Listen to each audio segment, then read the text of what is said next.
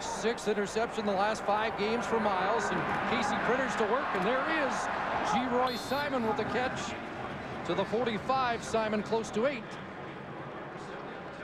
Let's take a look at that Edmonton Eskimo defense. Kai Ellis leads the front 4 with 6 sacks, 59 tackles on the season. There's the linebacking core. Maurice Lloyd's been battling a hamstring injury all season long. TJ Hill with a big game last week. And there's the secondary. Randy Drew and Kelly Malvo will have the pressure on them at halfback with G. Simon and Paris Jackson. Marked at the 46, gain of 7, 2nd and 3. Pressure on Printers. And throws across his body. Martel Mallet with the catch. Jolted, but enough for the first down. Mark Bristelli and Maurice Lloyd are there. That's a throw that not many can make. And Casey Printers throws across his body. You heard Matt Dunnigan before the game talk about how important it's going to be for the Edmonton Eskimos to try and squeeze the pocket on Casey Printers, to try and keep him in the pocket, make him a pocket passer. If they let him outside and escape like he has done in the last 2 weeks, he can really beat you, because now he's got the dual threat. He can either run it on the outside or look deep. 41st catch of the year for Mallet, who has missed 2 of the last 3. Takes the handoff straight ahead. TJ Hill there on the tackle as Mallet crashes down to the 37. Just show you an example of what the defensive ends for the Edmonton Eskimos are going to have to do to play Casey Printers. Watch Greg Peach here, the defensive end for Edmonton. Now, look how cautious he is as he steps up. Doesn't even want to go deep down the field. He played the line of scrimmage there, just sliding along, because he does not want to allow Casey Printers to escape to the outside. Both defensive ends for Edmonton, or if they send linebackers or DBs, are going to have to stay contained, conscious. And Casey Printers has been shaken up, and a problem with the right hand has Bill Rochelt out.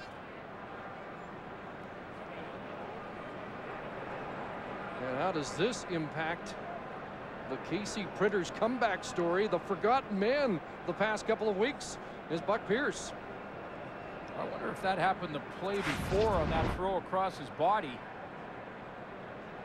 Does he get a little bit of the helmet there? Looked like he might have missed.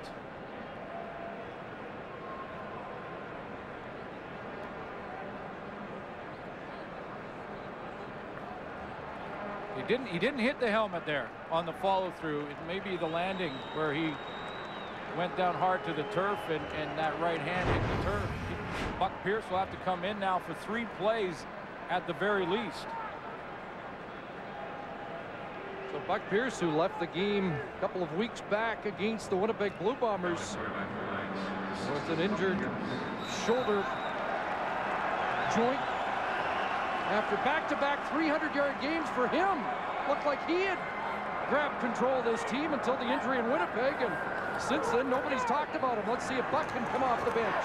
Throws the strike here. Mark Bristelli, the tackle on Paris Jackson, down to the 34-yard line. Well, and one of those games, Chris, that you mentioned was against the Edmonton Eskimos. Of course, the huge comeback for the BC Lions with 12 seconds left when they hit G. Simon. That was Buck Pierce at starting quarterback. Well, they look at Casey Printers and his right thumb.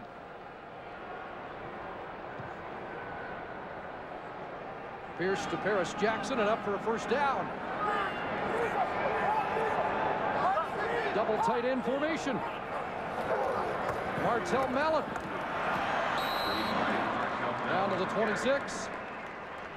It's a good point, though, that he has been the forgotten man over the last 2 weeks with all the hype and talk about how well Printers has played versus Calgary in Mosaic Stadium 2 weeks ago against the Saskatchewan Roughriders.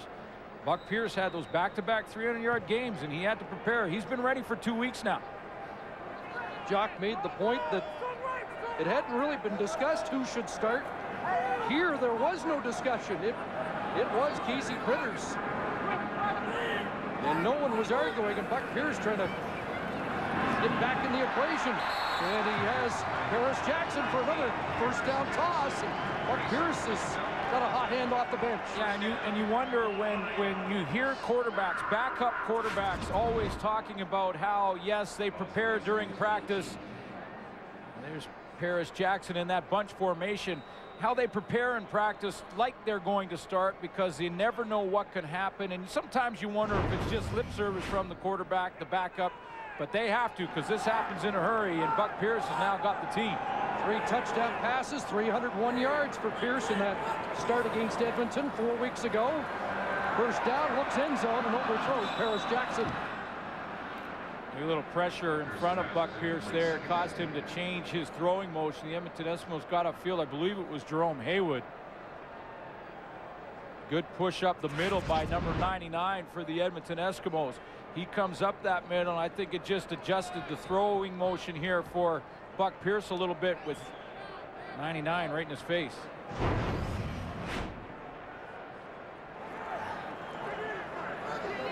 So 2nd and 10 from the 18. Pressure. Scott Gordon, safety blitz. Got it away. Simon cuts it back to the 5-yard line of first down Lions. Excellent recognition from Buck Pierce to see the blitz, as you called it, Chris, from the safety, Scott Gordon, coming to the left of your screen as he comes off the edge. That's the recognition, first of all, from Buck Pierce. So it's the hot throw now and the quick throw. He's got to get it out of his hands because you can't block them all. And he's got to rely on Geroy Simon now to shake his man, because it's man-to-man defense. He gets a little bit of leverage on that out. Second catch for Geroy Simon. 9th play of the drive. Look out, Pierce. Greg Peach takes him down right back at the 15. And there's the difference on how Greg Peach will play Buck Pierce as opposed to Casey Printers. You remember when he was coming off the edge against Printers, how he just would stay here. This time, watches how he attacks Buck Pierce off the edge. A little bit different quarterback, so he comes up the field aggressively and goes right to that outside shoulder for a big, big play for the Esks. Enveloping Buck Pierce for his 6th sack of the year. Loss of 9. 2nd and goal from the 14. Arsenault over the middle, flag down, and boy, did he get popped by Scott Gordon, the safety. And again, a penalty marker's on the play. Eskimos defense stiffens.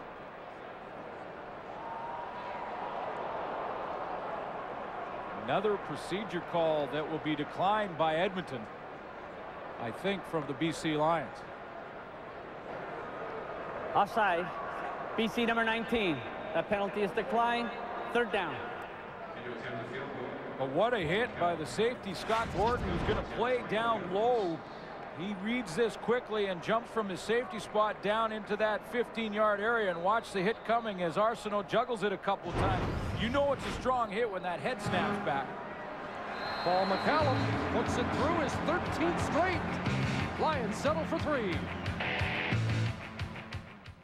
Lions, newcomer Skylar Green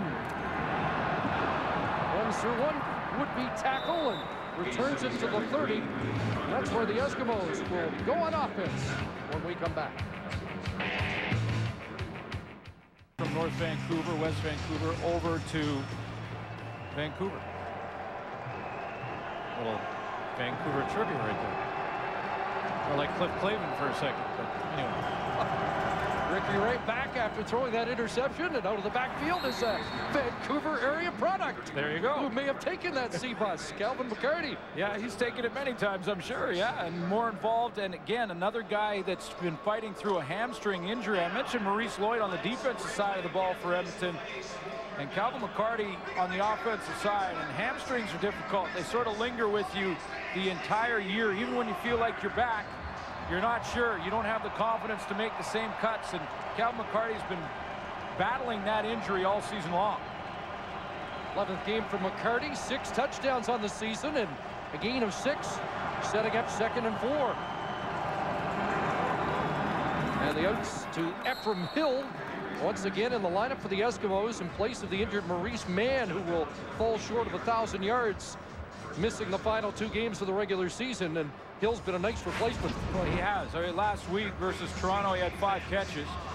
Just shy of 100 yards. He has the speed to be able to take it deep, and pretty good size. That was just a quick out right in front of Dante Marsh. The interception Ricky Ray threw, his second in 5 games, and his 12th of the year, handing it off to Archie Whitlock, right side, into the secondary and across midfield, finally taken down by Ryan Phillips. It's going to be an interesting matchup. We've seen Juwan Armour play well and make a couple of tackles already, and Whitlock against Armour as they go to the point of attack now, and you see the cutback ability of Archie Whitlock right there as Armour overruns it slightly. Whitlock then has that cutback lane, and Armour is hoping that his teammates on the inside will pursue and fill that middle lane. Didn't get it. 14 for Whitlock, 5th in the league in all-purpose yards, 5th in the league in yards from scrimmage, and there was movement on that Eskimo offensive line. Might have been the Gladiator last week, Calvin Armstrong, the right tackle. You mentioned it, Sue. It's a rarity. All 5.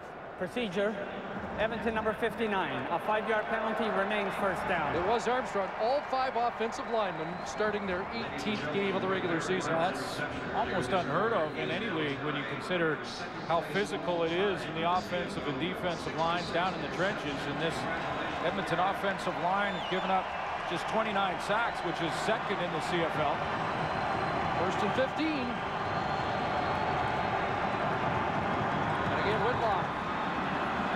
He'll get dragged down by Ricky Foley, the top Canadian on the BC Lions.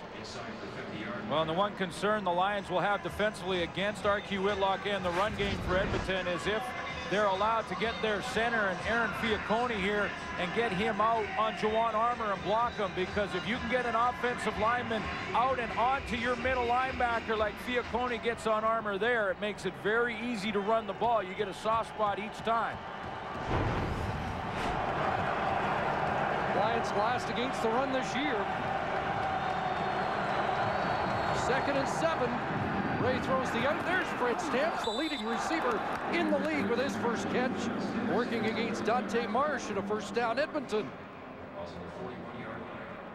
300